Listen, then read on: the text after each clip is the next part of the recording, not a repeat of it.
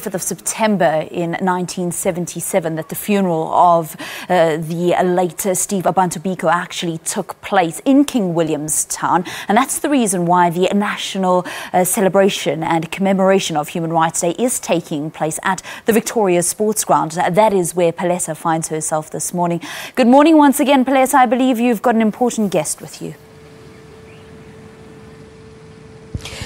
Valen, yes, indeed, it's a very good morning to you once again. Of course, I am with the Minister of Arts and Culture, Nathi Mthethwa, as our viewers would recall that we're still here to celebrate, Minister, or to commemorate. I'll ask you which is the exact word to use for today. But of course, we're here for the National Human Rights Day.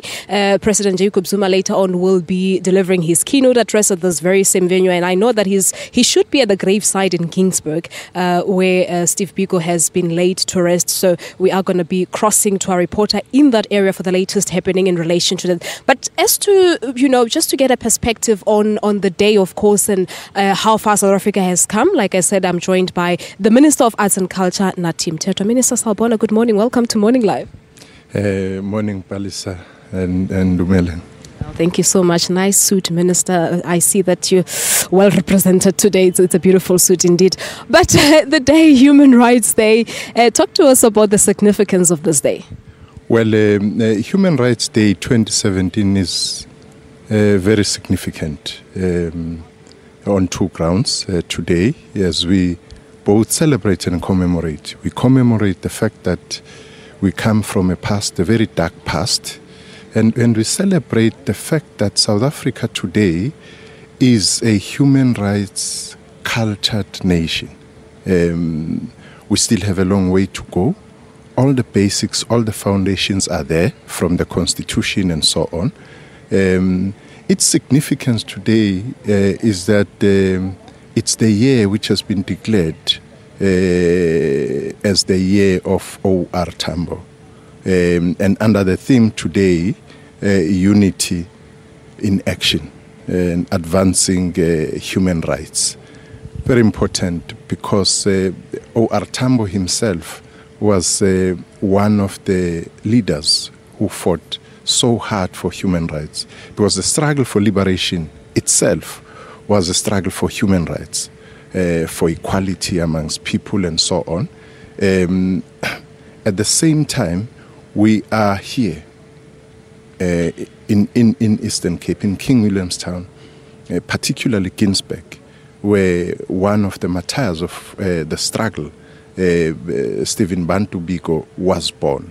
And it was very significant for us as government to come here to commemorate in remembering Steve Biko, how he died.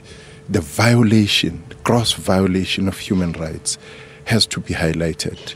It is also a day where, as you said, in Sharpeville, they are commemorating this day, this fateful day where people were mowed down, unarmed by the apartheid state, sponsored and directed by the state itself. So therefore, it's quite important that all of us as South Africans, as we move forward with the institutions supporting our democracy, like Human Rights Commission and so on, we should not forget where we come from. As we map the way forward, it's important that we keep our eye on the ball in moving society forward.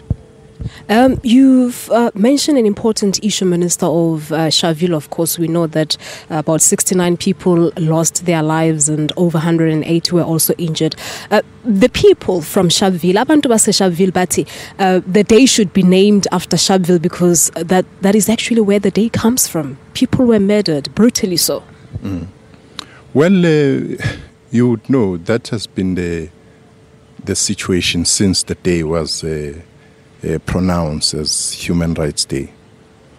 What we need to say is that the people of Sharpeville were not fighting for a Bantustan called Sharpeville. Whatever contribution they were making against the violations of human rights, like any other people elsewhere in the world, not only on the 21st of March, But throughout the history of liberation, they were fighting for a South Africa, a free South Africa, a South Africa which respect human rights. So therefore, they should take it in their honor that their contribution was the contribution for the whole of South Africa. Hence, the day itself is a national day. You would have imagined that you have a provincial, a regional or local day. It can't be. It's a national day because it has international significance. So therefore, people of Sharpeville should find solace to the fact that their contribution did not go unnoticed elsewhere outside of Sharpeville. All right. Now, Minister, let's talk about the challenges, of course, that are still facing South Africa. You mentioned earlier on that, there is still a long way to go, but South Africa has made strides in terms of the protection of human rights. But issues such as racism, I mentioned this one specifically because today is also the United Nations International Day for the Elimination of Racial Discrimination. That is still a thorny issue in South Africa. Black people's rights are being violated by racism. Absolutely. What we have experienced in the past 20 years is racism without racists. Nobody owning up to racism. But the question is, what happened to the people who popped up a system for half a century? Did they just disappear or what have you? No, they didn't. Some of them were de-educated by the march of history and re-educated to the new ethos of a society we are building. But others are still there. And therefore, we should, in our approach, understand that we are dealing with a pernicious ideology, not just an incident or incidents as we see them.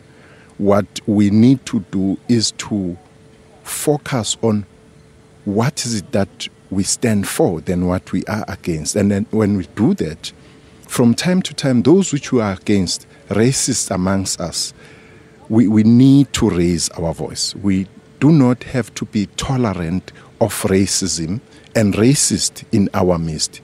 We need a society to mobilize against that, against all discrimination.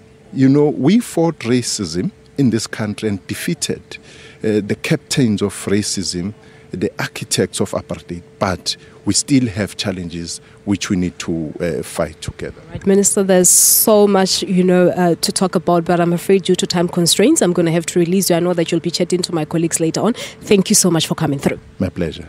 Thank you very much indeed. There you have it. That's the Minister of Arts and Culture, Nathi Mthethwa, talking to us about the significance of today, of course, and how far South Africa has come in terms of the protection of human rights. But like we said, of course, the day also dates back to 1960 when about 89 people were killed brutally so, and about 180 of them, were also injured. There is an activity or a program taking place in Sharpeville in Gauteng, and that is where our reporter Gillian Pillay is standing by for the latest happening. We do know that later on in the day, the Premier of Gauteng, David Makhura, will deliver his keynote address for the provincial event taking place in Sharpeville.